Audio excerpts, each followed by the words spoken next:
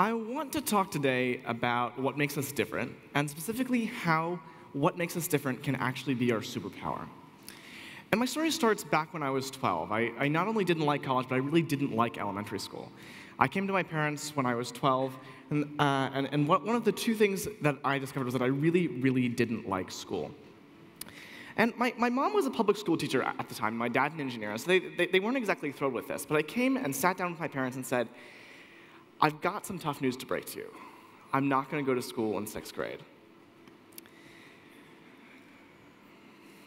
They didn't think I was quite so serious at the time, and they spent many sleepless nights wondering whether or not I would succeed outside school. But eventually, they came to understand that it was my life, and I was going to make my own decisions. And if I wanted to leave school, they said, well, go ahead. What's the worst thing that could possibly happen? You might go back, right?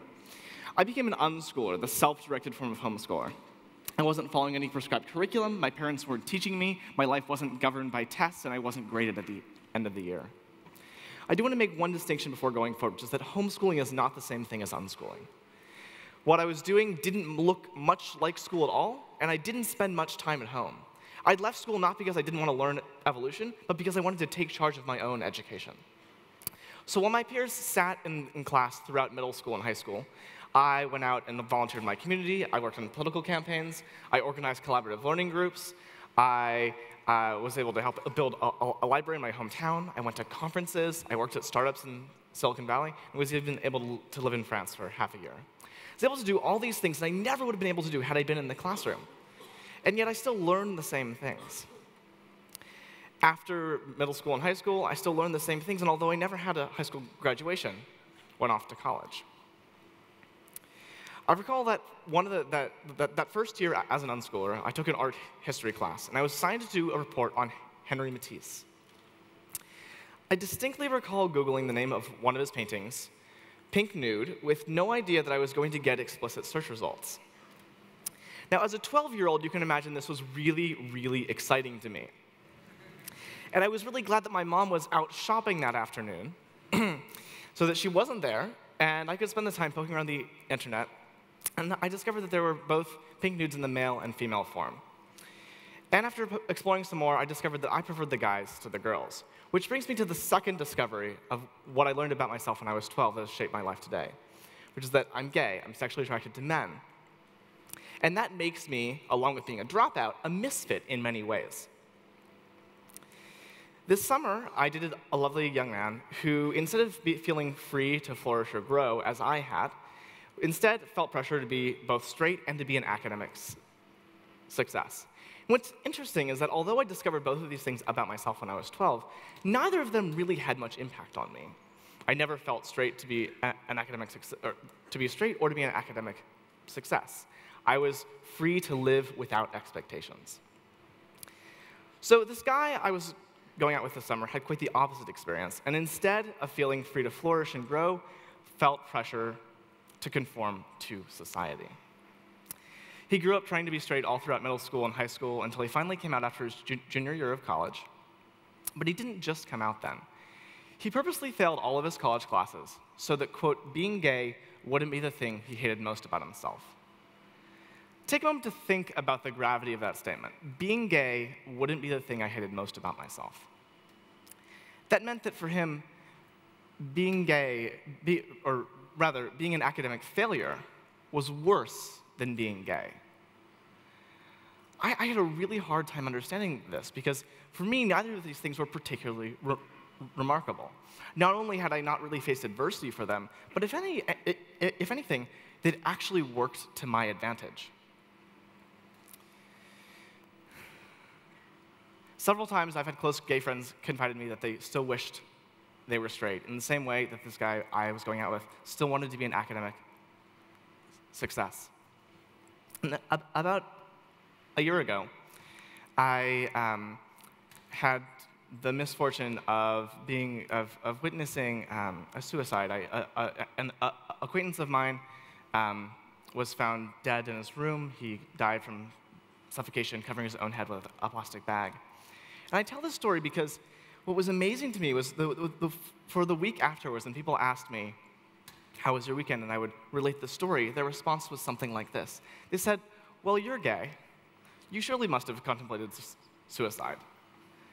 And that's not the case. I was just flabbergasted that people assume that just because I'm a misfit in some small way, just because I have a little bit of a non-standard experience, that must be a reason to remove myself from this earth. And I started thinking, maybe it's less about being a misfit, and maybe it's more about not realizing that I'm a misfit by societal standards. In fact, the worst reaction that I ever had to coming out was when I first added my first boyfriend on Facebook, was a friend who emailed me asking, really? Really? But I think that had a little bit more to do with the fact that the guy I was calling my boyfriend was a guy that I'd never met who lived 4,000 miles away than the fact that I was coming out as gay for the first time.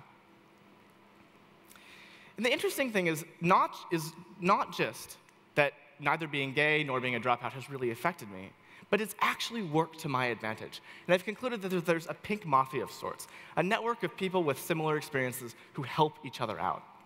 Now, when I first thought this up while I was browsing Grindr. Now, Grindr is a gay dating app where you can see gay men in the proximity around you. You can read profiles, you can see pictures, you can chat with guys. And what's interesting is that when you're setting up your profile, you can choose why you're there. You can choose friends, dates, relationships, and even an option for networking. That was supposed to be funny, but nobody laughed. There is actually an option for networking. And while that seems like a really silly thing to be used on an application that's mainly for hooking up, as you might have guessed, it's actually very, very true. And there are distinct ways in which being gay has worked to my advantage. I crash parties at the World Economic Forum because I'm gay. I got a pass to attend TED Long Beach because I'm gay.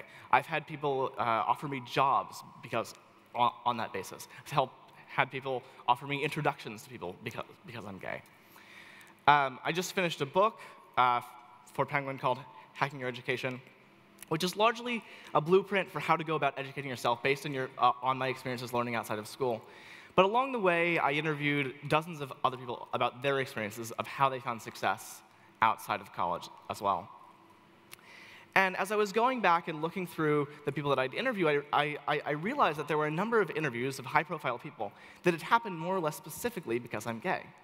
They're not people that I would have met otherwise. It was the basis of a conversation. And that's not to say that this happened only because I'm gay, but rather because it was a starting point. It was a shared experience, and it was the start of a conversation. And when you allow that to happen, you can build a community of people with shared values. When I first told my mom about this, she was like, "So who'd you sleep with?" Which I suppose is a reasonable question, but the answer is nobody. The reality is that this is not about sexual advances. It's not about sex. It's about building a community of people who have common experiences, whether it's about being gay or whether it's about being a dropout. As I was thinking about this more, I realized that this isn't just me. I started asking some friends who were also gay dropouts if they'd had the same experience. And I heard stories of people finding investors because they're gay, people who found business development opportunities because they were gay, people who found agents because they're gay. I was talking with a friend, one of the ones who I interviewed for the book, about the Velvet Mafia. And he told me that in Hollywood, he used to be high up and report directly to Michael Eisner, the gay CEO of Disney, that there used to be something called the Velvet Mafia of gay men in politics and media. But this is not just gay men, and it's not just in politics and media. The people who have helped me out are in all industries, from business to technology to media to arts. And they're every shade of queer, from bisexual to polysexual to pansexual to transsexual, and more. Out magazine now even ranks the 50 most powerful gay men and women from around the world across all industries. And in San Francisco, there's even a group for queer entrepreneurs called Startup. But I was thinking, is this just about being gay, and is this just about dropping out? Are there other pieces of being a misfit or other pieces of common experiences that can lead to professional advantages? And someone mentioned the PayPal Mafia, the group of people that's often referred to in San Francisco who all once worked at PayPal and have gone on to start or invest in other prominent companies. And then I was reminded of a conversation that I had with my friend Tiffany McKell. Tiffany's a friend of mine who I originally interviewed for my book because she's an awesome person. She dropped out of college when she was 20, as a single mother and taught herself to code. And later that year, got a job as a Java developer at Accenture. And one of the things that Tiffany told me that really stuck with me was that when she'd show up for meetings, people would expect her to get coffee, because no one could imagine that the black girl with frizzy hair from the south side of Chicago could possibly be the one writing code. And what Tiffany told me is that she turned that into a personal challenge, a challenge to show the world that black girls with frizzy hair from the south side of Chicago can write awesome code. And along the way, she said she got help from people who shared some or part of her experience. And it was that mindset that allowed her to take what could weigh you down into something that can work distinctly to your advantage. What Tiffany showed me is that it doesn't have to be gender or sexuality that you can turn on its head. Maybe it's that you're an introvert, an atheist, or someone who hates rock music. Maybe you speak a particular language or belong to a particular ethnic group. When you admit to being part of one of these perhaps unpopular minority associations, you form a bond, a connection point, and it can start a conversation. And that conversation can lead anywhere. So maybe, just maybe, there's actually an advantage to being a misfit. That you can take whatever might hold you back, your status, your sexuality, your hair, your gender, whatever it may be, and turn it on its head. Instead of letting it be a crutch, let it drive you. Let it propel you. To show the world that you can write awesome code even if you don't have the credentials of the other people in the room and happen to wear a dress. To show the world that you can write a book and run an organization without going to college. If you embrace what makes you vulnerable, the world can be much larger than you can imagine. I think that we, the misfits, have a responsibility to be visible and a responsibility to be authentic. We have a responsibility to be awesomely weird. My request for you today is this: make known whatever makes you different. Instead of letting it be something to hide, let it be something to be proud of. To shout from the rooftops and stand in a room of 2,000 people and proclaim.